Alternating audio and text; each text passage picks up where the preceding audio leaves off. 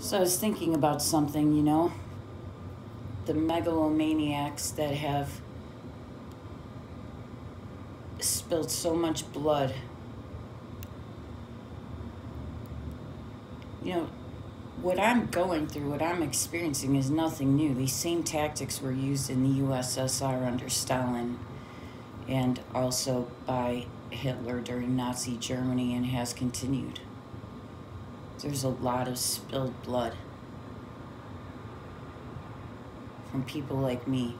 And you know, we couldn't see our enemy. Our enemy was invisible to us majority of the time, you know? It was all very covert all the time. All the time. And now, this little microscopic virus that they cannot see is going to be what takes them out. So how can they fight what they can't see?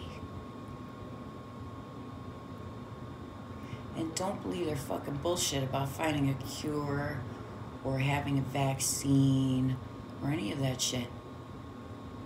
If they do have a vaccine, they're going to keep it to themselves.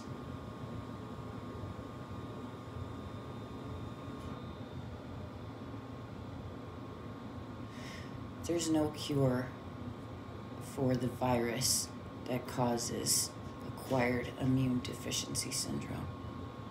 There is no cure for the common cold.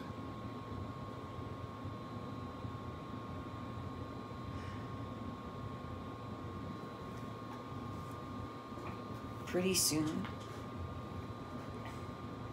you won't be able to get a sausage pizza. Pretty soon, no one will be able to get a fucking sausage pizza.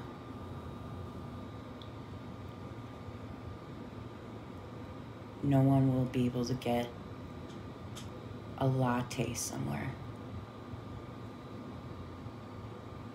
So I suggest that you eat whatever foods you fucking love right now, because you might not ever get them again.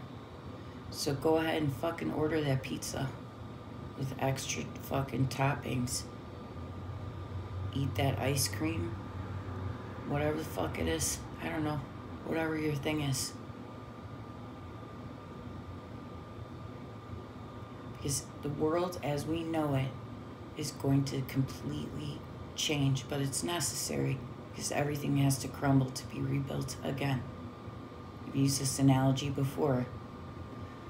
You knock down a dilapidated building, you have to destroy it before you can rebuild something better, something more solid, structurally sound. Right?